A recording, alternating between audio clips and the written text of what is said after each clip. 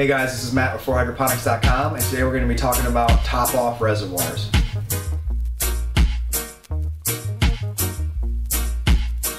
So top-off reservoir is basically a reservoir that we're going to use to auto-correct our hydroponic systems.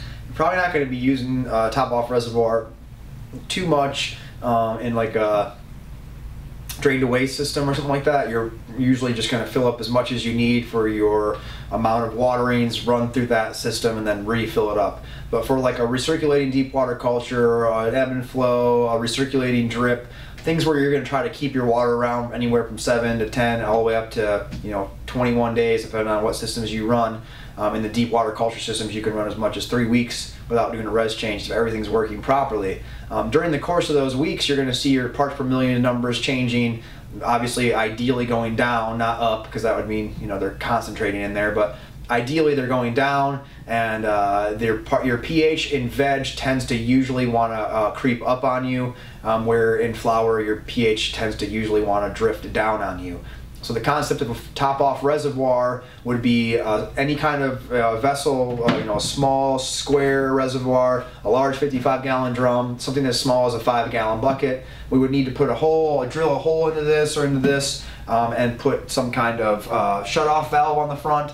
They make them that can accept PEX tubing. They make them that use barb fittings that you can just slide tubing over. But ideally we would hook something up that we could also use with our float valves. Now, float valves are a valve that's going to sit on the inside of your system. You set the level of water that you would like that system to stay at, hook your water from your top-off reservoir up to your float valve, and whenever that system starts to drink that water up, the float valve will, through gravity, drop, allowing water to flow back into your system until the system becomes filled again, and then just through simple force, the shut-off or float valve will be closed. So through that method, you can keep your system at the perfect water level at all times.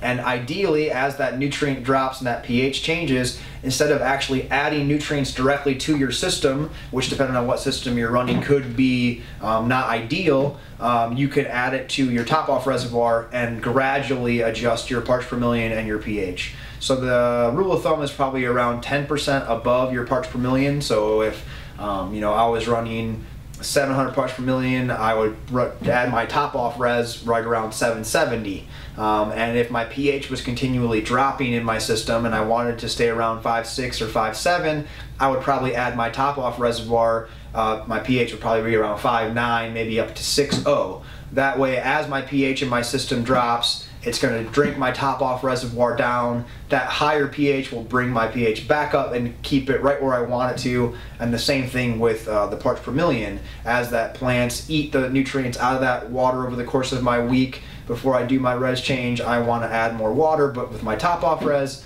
I have the parts per million a little higher, so as that plant eats up that nutrients and eats that water up, it's replaced with stronger nutrients, which just brings it back up to where you wanted it. So if my goal was 700 parts per million and I want to keep it there for a week, if I keep my top-off res around 770, as that system drinks it down and eats it up, this will keep my parts per million right around 700 for me, and it'll keep my pH right around where I want it to.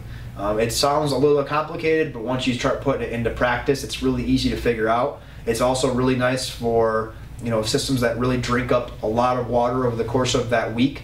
You really don't want a ton of fluctuation with water levels. You don't really want a ton of fluctuation with parts per million or pH. So a top-off reservoir is a great way to not have to do a lot of work, but have your system stay at a very constant level or consistency, basically, through the whole run, which in the end should produce a bigger, healthier yield. So all this equipment, float valves, shut-off valves, reservoirs, buckets, all that kind of stuff, available on our website. I hope this video helped you out, gave you an idea about how to slowly adjust your water levels in your hydro systems through using a top-off res. Thanks for checking out the video, and we'll see you guys next time.